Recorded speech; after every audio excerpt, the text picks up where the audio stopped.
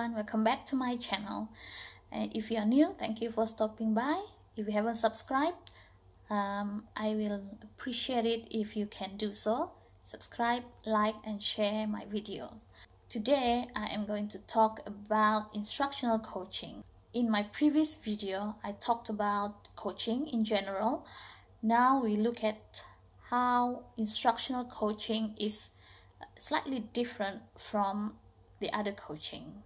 Instructional coaching is a type of job embedded professional development for teachers, and the goal is to enhance teachers' instructional practice in order to improve students' learning.